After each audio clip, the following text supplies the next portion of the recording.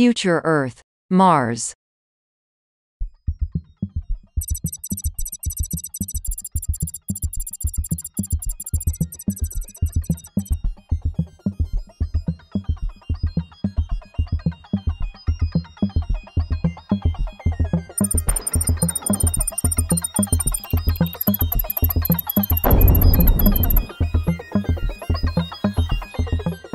Mars, otherwise known as the Red Planet because of rusty iron in the ground, is half the size of Earth.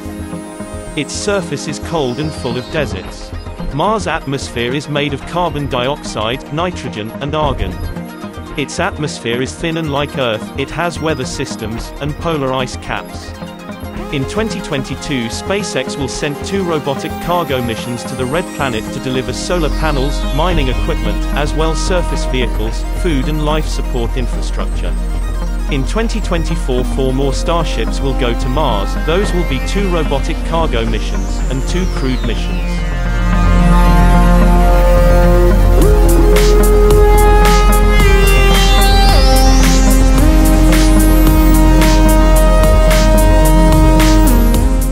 The crew will set up the propellant production plant, deploy the solar park and landing pads, and assemble greenhouses.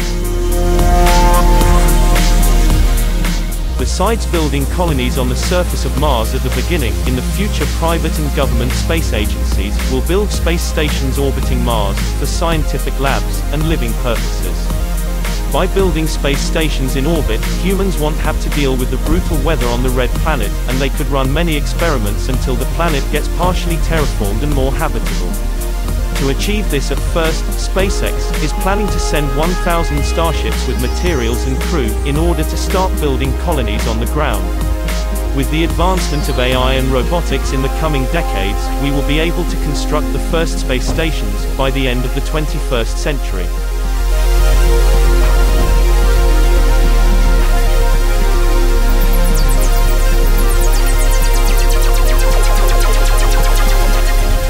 Back on Earth, we have been studying other planets with radio telescopes, or by sending robots on the surface of Mars, and satellites across our solar system. With all the knowledge that we have gathered, now the time has come for us to go and explore in person other planets by starting with Mars. It won't be easy at the beginning, but with planning and hard work, we will be successful.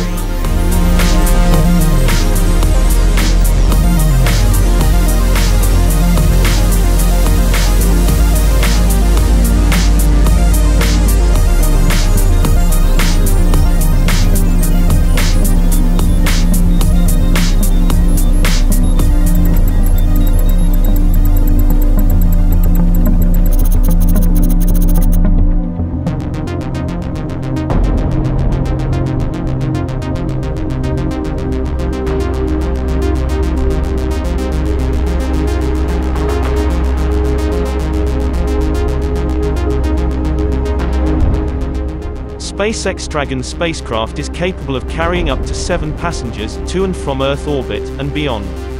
The pressurized section of the capsule is designed to carry both people and environmentally sensitive cargo. Towards the base of the capsule, and contained within the nose cone, are the Draco thrusters, which allow for orbital maneuvering. There were plans to make a Red Dragon spacecraft to land on Mars, but they were scrapped. Elon Musk said it was a tough decision. You'd have to land it on some pretty soft landing pad, because we've deleted the little legs that pop out of the heat shield. Besides, in order to have a human presence on Mars we will need a bigger spacecraft. The new spacecraft will be the Starship.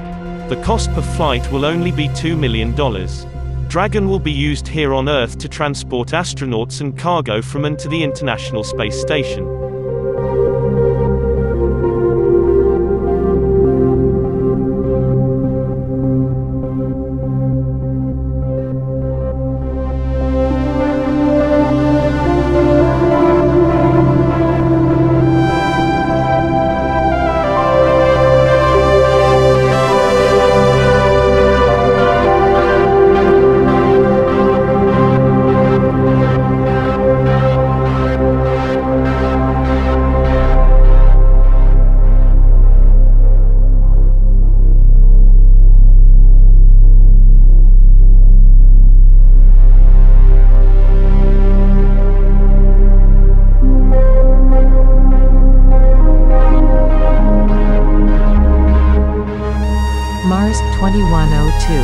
Tesla Station and Research Facility.